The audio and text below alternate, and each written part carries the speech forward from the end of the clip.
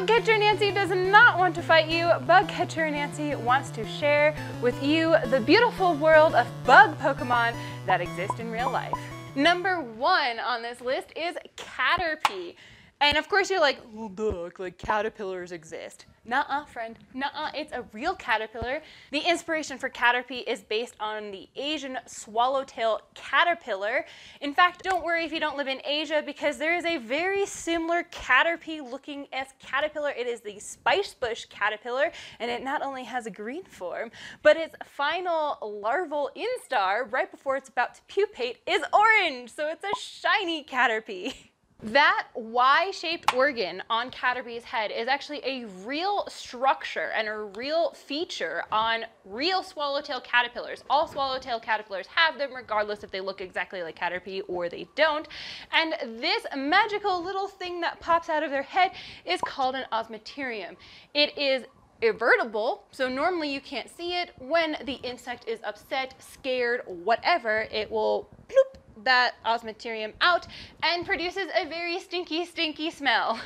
It is releasing volatile organic acids that smell really bad. Of course, it's impossible to generalize exactly what organic acids all of them have, because, you know, there's a bunch of different species of swallowtails, and sometimes even the younger caterpillars have a different chemical makeup than the older caterpillars. So even in the same species, you can have different chemical compounds and different chemical mixtures based on how old they are. So just pretty generally, remember that they are volatile organic acids. Number 2 on this list is Beedrill. I'm gonna be going through the first and second generation because I am old. But if you like this series, be sure to give it a like, leave me a comment, and let me know if you want me to talk about any other of your favorite Pokemon in the later generations. And of course you're like, duh, it like is a bee. But what I wanted to talk about with Beedrill is not the fact that it's like a Beedrill. I actually wanted to talk about its whole life cycle. Everything from Weedle to Kakuna to Beedrill. Many people don't know that wasps, bees, and ants have what is called complete metamorphosis. Just like a butterfly, they will start with a little larval stage, like a little caterpillar, and then they will have a pupal stage or a cocoon stage before emerging as the adult. So I think that's really interesting in Pokemon that they got all 3 of those life stages talking about the Beedrill. When I was in grad school and learned for the first time that honeybees and bees and wasps and all them have complete metamorphosis, I was like shocked, although in hindsight maybe I shouldn't have been because I did play Pokemon.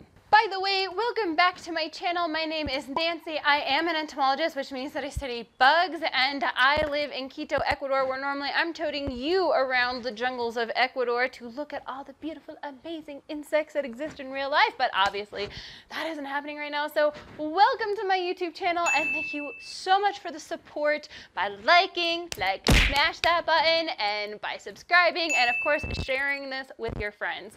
Please don't forget to tell me which is your favorite Pokemon down below. It can be your favorite bug Pokemon, can be your favorite whatever Pokemon, but please let me know down below, and I will let you know what my favorite one is at the end of this video. Before we get too far along here, let's start off with some history of Pokemon, both the history of it and also my relationship with Pokemon growing up. First of all, the creator of Pokemon said that he loved catching bugs as a young child and was saddened that kids in the city didn't have the same experience, and with the Game Boy coming out, you know, a long time ago. I'm so old.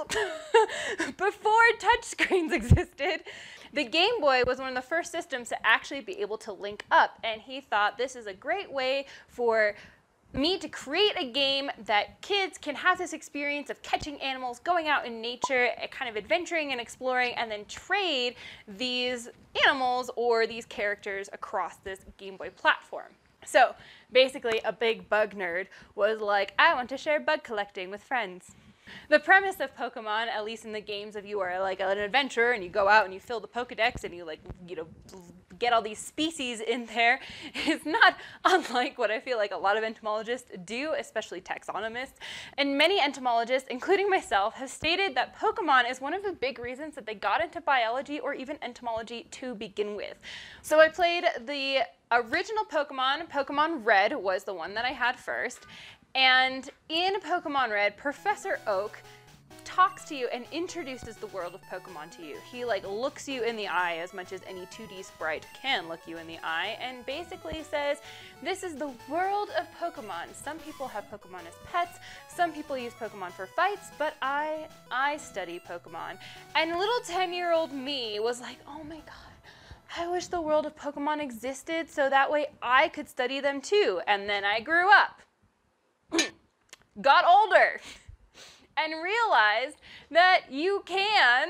It's called ecology, and you can do exactly that, which is how I think I got started on my journey of not only bugs and entomology, but specifically the ecology version.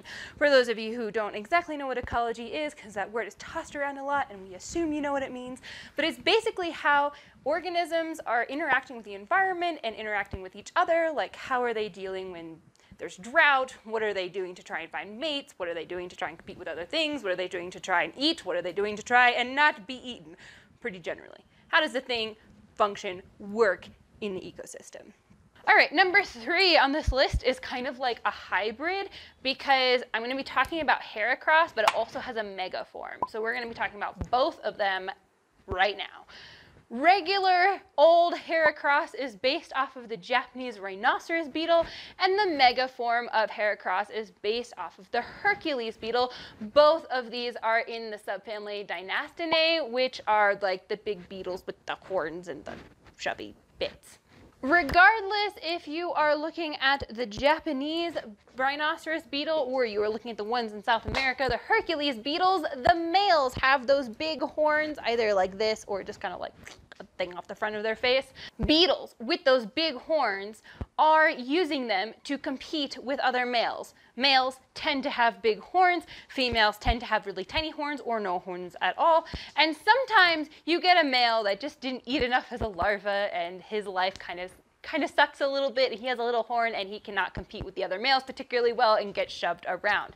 It's interesting because the Heracross is a bug fighting Pokemon, which totally makes sense because the males of both rhinoceros beetles and Hercules beetles fight other males with those big horns. They pick them up, they shove them off of logs if they are the rhinoceros beetles with those big horns, they just kind of go like flop. And if you are a Hercules beetle with the big ones, you like literally just walk over and you grab the male in your big honking horns and you throw them overboard. That is how the beetles do. This is really important for females because females only want to mate with the biggest and strongest males. Obviously, like, get your small horned crap out of here. You did not eat enough as a larva. You are not strong enough to father my children. So this fighting aspect, which we see in the Pokemon, right, which we see in Heracross of being both bug and fighting, is really important to their real life biology. This big horn is also considered to be an honest signal. Not only can small males not compete with big males, but if there happens to be no big males around and a small male like walks over to a female, she's gonna take one look at him and be like. Number 4 on this list is my personal favorite bug Pokemon, not because it's strong, but just because it's interesting, and this is Shedinja. And this is because this is the cast-off exoskeleton of a cicada. What a cool thing that they actually included that into the game. It's like, makes me so happy on so many different levels. Those of you in the States are going to be experiencing Brood X or Brood 10, the 17-year periodical cicadas, where the trees are just going to scream for a couple weeks. No big deal. So you're gonna see these a lot. Cicadas have a really interesting life cycle. They live underground for a set period of time, 1, 3, 5, 7, 13, and 17 years are common. So they live underground for a set period of time, and then they crawl out. They have a nymphal form.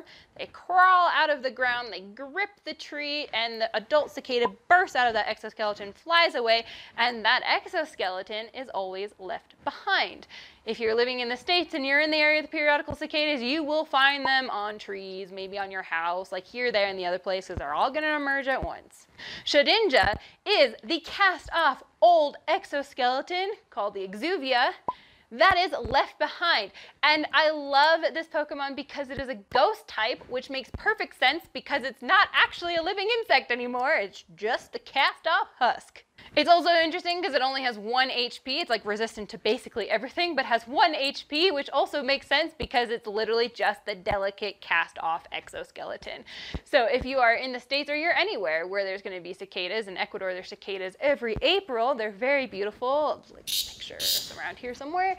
So if you're in an area where you're going to be getting cicadas, or you're in an area and you know when cicadas tend to show up, be sure to look for the cast-off exoskeleton of the cicadas emerging. And finally, number 5 on this list is actually 2 for 1.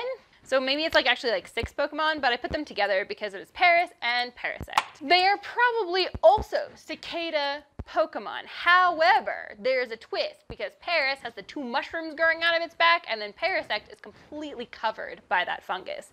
And this is parasitic fungus that has attacked the insect. It is both bug and fungus together as one. This is an example where real life is actually just stranger than fiction. Cordyceps fungus and others like it. Cordyceps is a genus that's kind of messy, and now we know that there's other taxon of fungus that do the same thing, but most people just know it by cordyceps, so we're gonna leave it at that. Cordyceps, like fungus, infects the insect, eventually taking over the insect's nervous system and bends it to its will. There's tons of different types of cordyceps-like fungus. Some of them attack ants, some of them attack moths, some of them attack cicadas. Basically, for every species of insect, we believe that there is a parasitic fungus.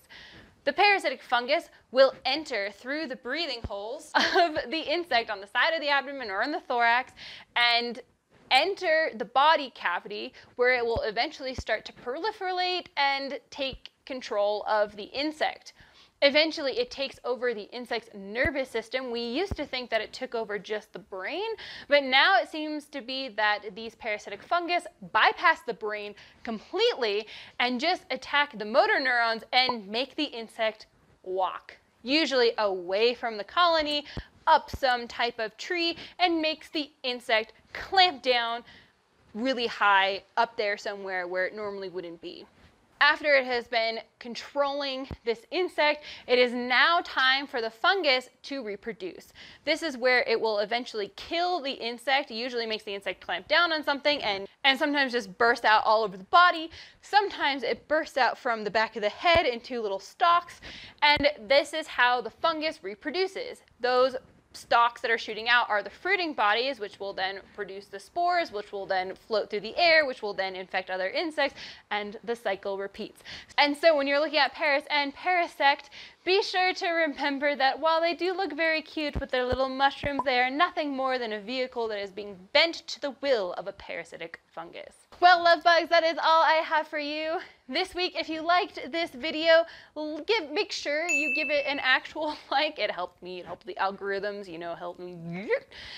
Let me know your favorite Pokemon down below. Let me know if there's other bug Pokemon that you want me to cover, because we totally can do a part 2. There are plenty of bug Pokemon now with like the 800 and some odd that exist. Be sure to check up here for some Entomologist Reacts video, because we all know that insect stuff on the internet is usually not excellent and very fear-mongery. And check down here for some Entomologist Explains. And my all-time favorite Pokemon is Squirtle. How can you deny the Squirtle Squad? Also was my very first starter ever, and I am forever faithful to Squirtle. All right, I will see you all next week. Bye.